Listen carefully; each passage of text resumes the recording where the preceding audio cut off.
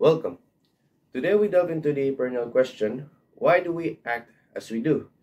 Philosophers have grappled with this inquiry for centuries, debating whether reason, emotions, or free will guide us. In this lecture, we will explore the intricate partnership between internal desires and external influences that shape human action. So first point of discussion, we have human intentions.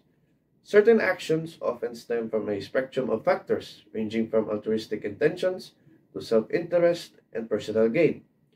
Intentions and influences exist on a continuum, illustrating the multifaceted aspects of human action. For instance, imagine someone who wants to be eco-friendly but lives in a culture of inconvenience. They might prioritize convenience despite their intentions. This shows how even well-meaning people can be swayed by societal norms. On the flip side, imagine a community working together to recycle trash bins. Their collective action yields positive results and highlights the potential for positive social influence. Now, for the second point of discussion, we have freedom. Freedom is defined or is often seen as the ability to act on your own, even against societal expectations. It is linked to the idea of free will, which is defined the ability to choose differently. Now, example, imagine someone pressured to pursue a high-paying career but chooses social work instead, following their values.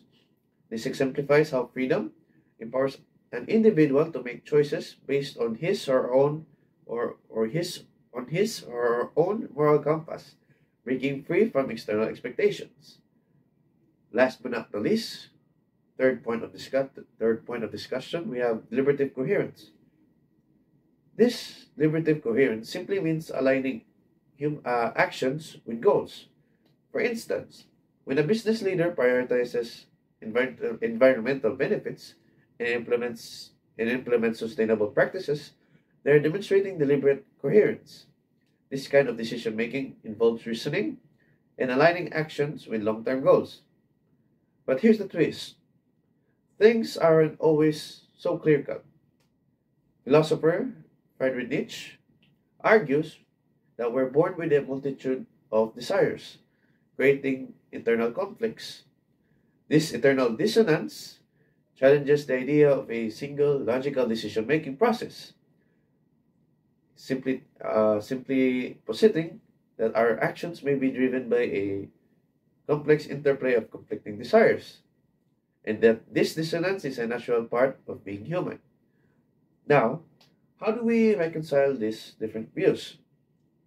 First, we have determinism, the idea that everything is predetermined doesn't necessarily negate our ability to make free choices. We navigate a predetermined world with our will and intentions. On the other hand, while the unconscious may play a role or a certain type of will may play a role in our actions, we can overcome predetermined patterns through practicing our own inherent personal agency. Additionally, despite internal conflicts, we can strive for coherence in decision making through introspection and self awareness. So, in conclusion, understanding human action requires acknowledging this intricate interplay of external and internal values. It's a complex dance between determinism, free will, societal norms, and our eternal desires.